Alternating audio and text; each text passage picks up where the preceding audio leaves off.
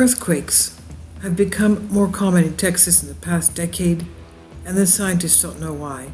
Western Texas rattled by a dramatic spike in earthquakes. And it's not just Western Texas, it's also Oklahoma, Kansas area.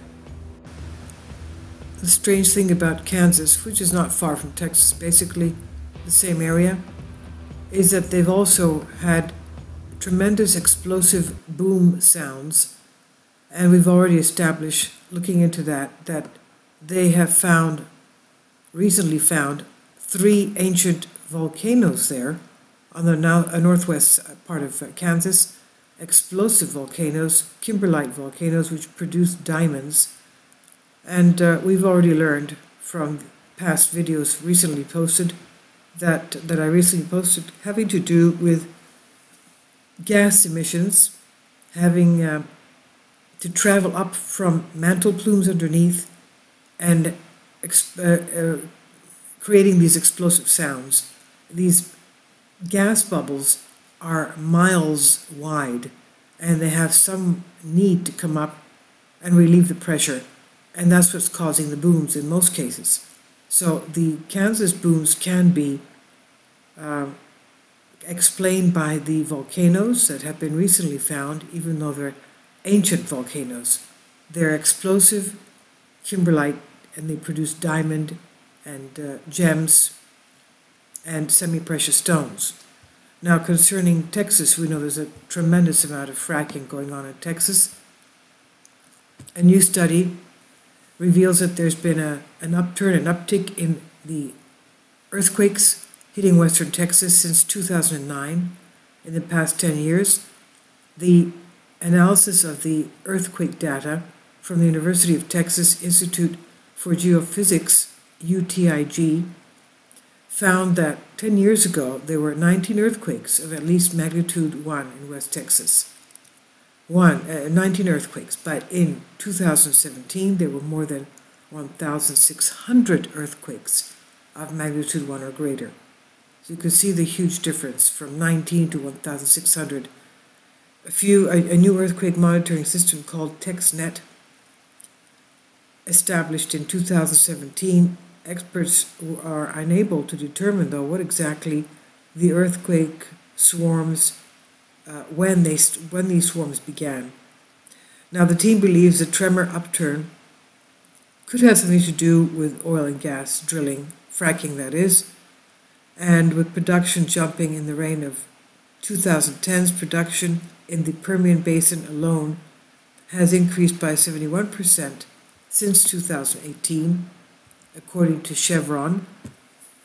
But there's not enough data to support this, as far as UTIG claims. It's not the only place that has an uptick in earthquake activity from fracking. That's usually the way it goes. Anywhere you have fracking, you have an uptick in the frequency and the magnitude of the earthquakes. Not only in fracking, but also having to do with geothermal plants as well. The same thing goes there. Now, the study author Cliff Froelich said, especially for these West Texas earthquakes, we would like to get some information about when they started. The co-author of the study, Southern Methodist University Associate Professor Heather DeShawn, claims that West Texas now has the highest seismicity rates in the state of Texas, and what remained uncertain was when the earthquakes actually started. The Peter Hennings of Center of Integrated Seismic Research concluded that the obvious next step is exactly when the University of Texas, they're doing, conducting these careful studies on relationship between earthquakes and human activity as opposed to natural causes.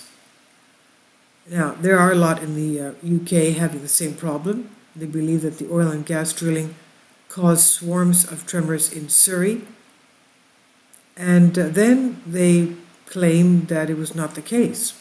All right. Between April 2018 and 19, 168 small earthquakes struck Surrey, and the oil companies have been searching for fossil fuels beneath the surface of a spate of locations there, and that started in 2016. Imperial College London, British Geological Survey BGS, and University of Bristol said that because 2 years had passed since oil extraction began, the drilling was not to blame.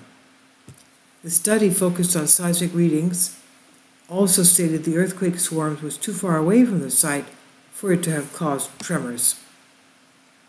And the team found that earthquakes were about 2.5 kilometers deep, while the oil extraction at that depth is only 1 kilometer. And they also claim that the earthquakes are more than 3 kilometers from the extraction site. The lead author, Dr. Stephen Hicks, says the quake seemed to have occurred naturally, and our findings suggest that the closeness to oil extraction sites is probably a coincidence. It would be unprecedented for this type and scale of oil extraction to affect sites more than a kilometer away. The quake seemed to have occurred naturally, and our findings suggest the closest to oil extraction site is probably a coincidence. Well, we've already found that fracking does cause earthquakes to be a little bit further off, depending on the weakness of the area. It doesn't have to be in the exact area of the fracking. But anyway, this is still a study that's going on, and of course they have to find out what is causing all these earthquakes.